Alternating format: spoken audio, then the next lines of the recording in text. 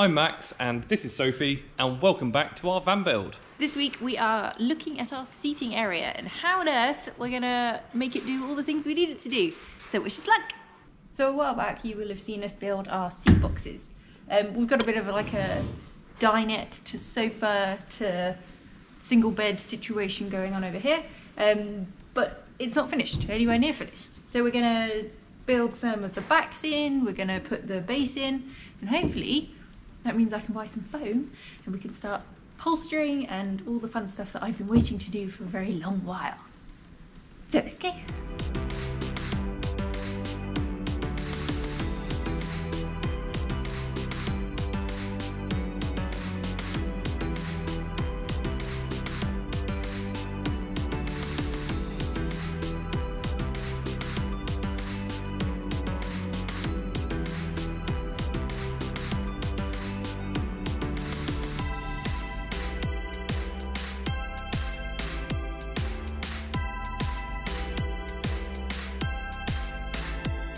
So we've just cut our first piece of ply and it's going to be one of the backs to our chairs. Look at that. Beautiful. So now we've got the first one. What else do we need to do? Cut the second one. Because we need two. We now have these two back pieces. Well, this is a general setup of what our little dinette's going to be. Ignore the chunky bit of foam, this is just a bit of rubbish. But this is our tabletop. It is currently sat down in the bottom, just to represent what this would look like kind of in bed mode. We would then be able to lift up the tabletop. This would become our sofa, obviously, with the second piece of wood at the bottom. It is looking all right. I think we need to finesse the design slightly, but I'm pretty excited about how it's going to turn out in the end. So we're going to talk you through our design. We need this seating area to do 3 different things. So number 1, we need it to be somewhere to eat and somewhere to work. We also need it to be a sofa where we can sit, relax and watch movies. And we also want it to be a potential bed for when we have visitors. So we've got those seat boxes that we already made that were the fixed size for what we wanted in the van. But to make that work with the table, we are going to put a little bit of a lip on the front of them like that. All that. So the table, when it's in table mode, it's obviously up here. But then when the table drops, so we take the leg off of it, it can sit in here. And the table's actually going to be 2 bits of wood joined with a piano hinge. So when it's in table mode, it's got a piece of plywood under it. So it's actually double height with the pretty pallet tabletop we have, but then when it drops down, it will sit in and then it will hinge up and that will create the center back piece that fills in between the 2 seats. So that should go from table to sofa nice and easily. It'll look prettier than that, I promise. What have you got there? Last piece of wood.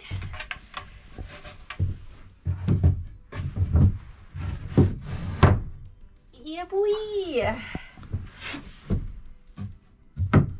Hey, that looks good. Pretty pleased with that. What do you think?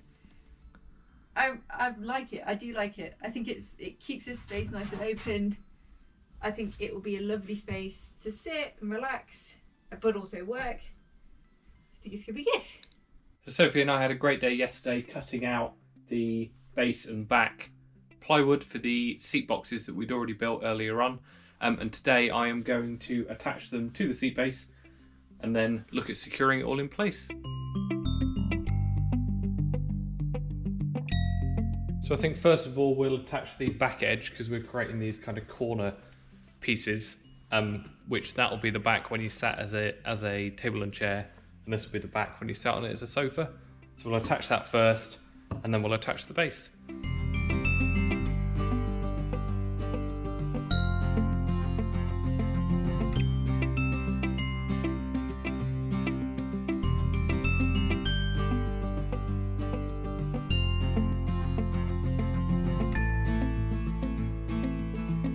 So I'm here in the caravan and I'm looking at ordering some foam for our seating area.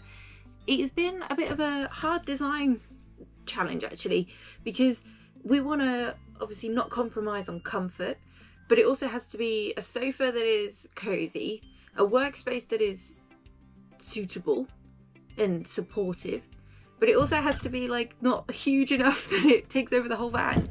So interesting one. The foam we think we're going to order is going to be firm on the bottom so that it's a strong enough mattress, but also so that it like doesn't compress over time.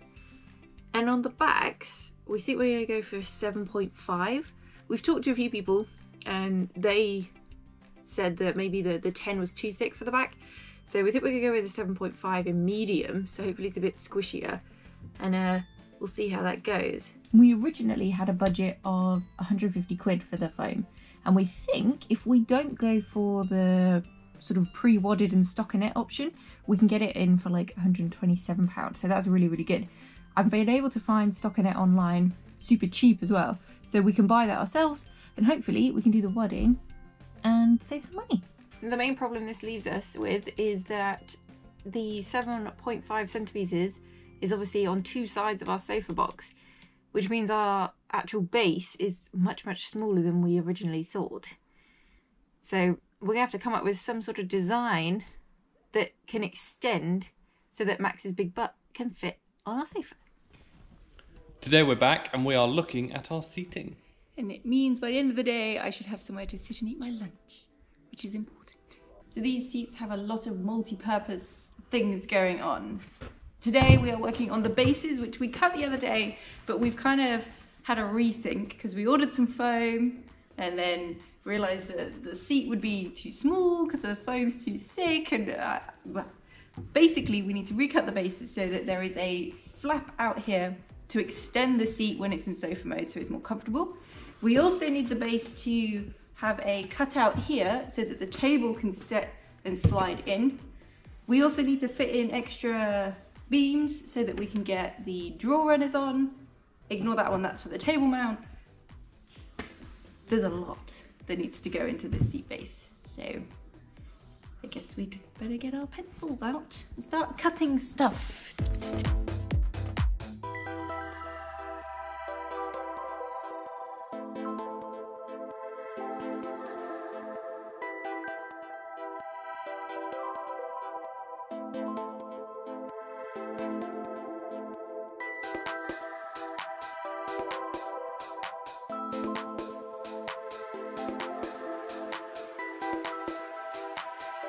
Chair building has grounded to a halt because our saw has had a bit of a meltdown, but we think we've identified the part we need.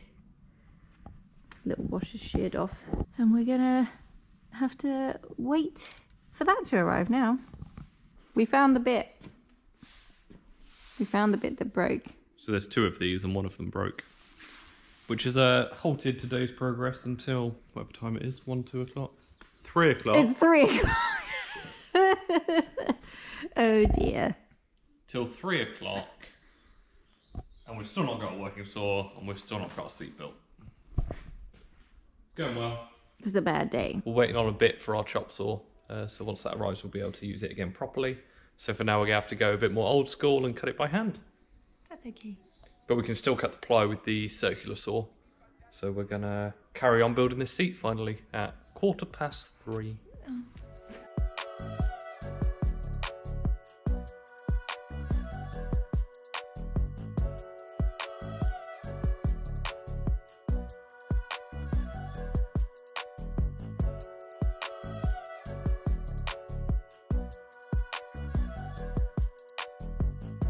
So that is the first piece of wood for our drawer runners in, nice and solid. So Max is over here cutting the flap to extend our sofa. How's it going? Good, I'm just about to cut down the hinge for it. Do you want to explain what the sort of hinge we've bought? It's a piano hinge, so it's quite a long, thin, doesn't need to take a lot of weight, so it's no problem. Yeah, just like that. second drawer runner, bit of wood, done. This is the official way to do this. Yes. Beautiful. So now these are in, we need to create the risers to allow the flap that sits at the front to sit in flush. So Max is going to be cutting some little strips to make that happen.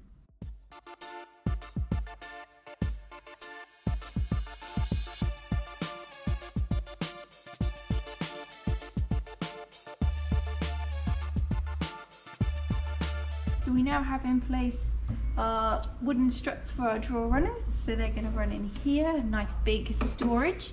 We've got our little flippy open section. So this is going to extend the seat base when we're in sofa mode because Max has lanky legs. And this section here is where the table drops down and this becomes a bed or a sofa.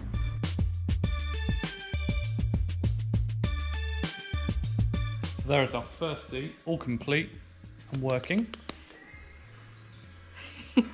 Flap and all. And now we have to move on to our second seat. And do the exact same thing again. Let's go!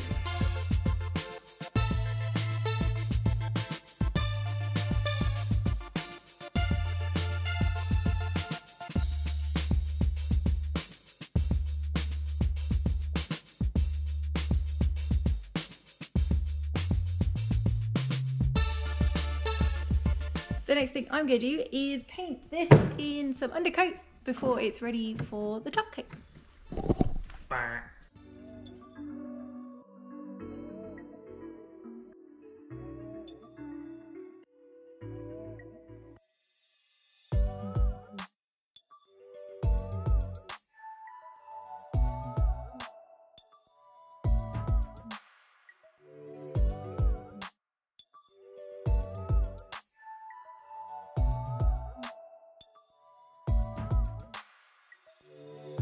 Now this has had its base coat and we've measured up for our drawers, we're going to cut some 3mm ply for some fronting pieces.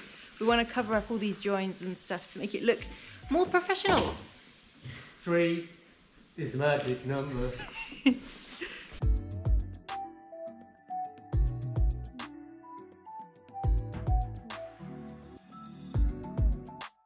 So this is painted and now it's drying and Max is going to do some caulking over there. Oh, sorry. I had no idea you were there.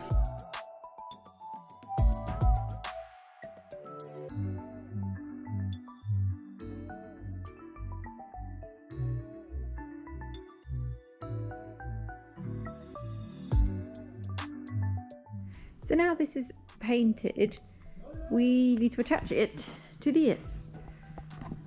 But we haven't got the nail gun. Max's dad has had to take that for his work. So we need to figure out a way to attach it that's not going to ruin the aesthetic, because that's super important. So we think maybe we'll just sort of tap it in. But that means going back to Screwfix again. Screwfix strip. You know it. Confirmation of your Screwfix order. Let's go.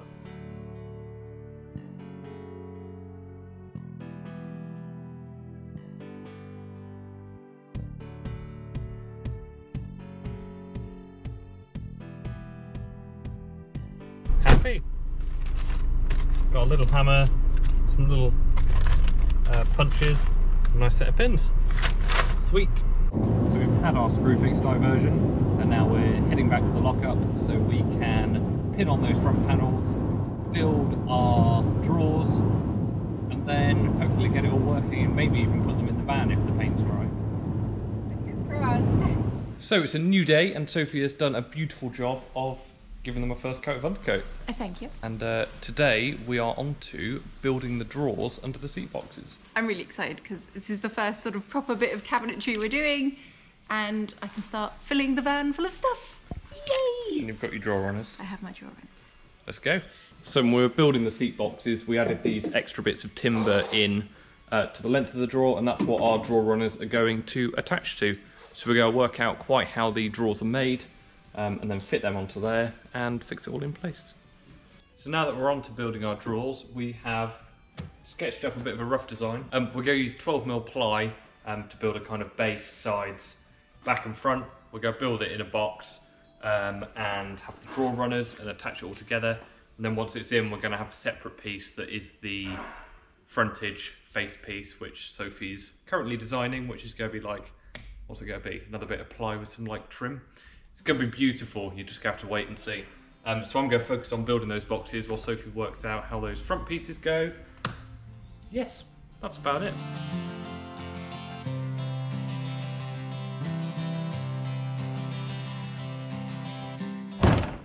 So we've just measured out, just using a tape measure, a few points along there. We've then taken this, which has been so useful on this build, which is a 4-foot drywall square, just to put some marks on, and now we've got it marked and we've overrun a little bit with the lines so we can follow it with the saw. We're going to cut it just using a circular saw.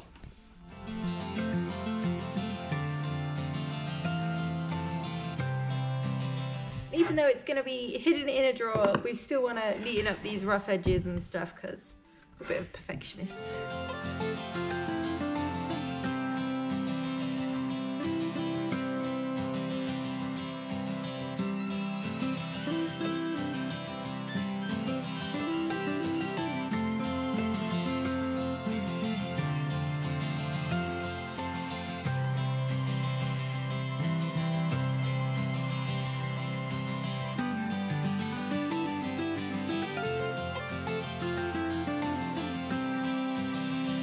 That's the wood for this first drawer cut out. I've just stood it all up just to have a look at it.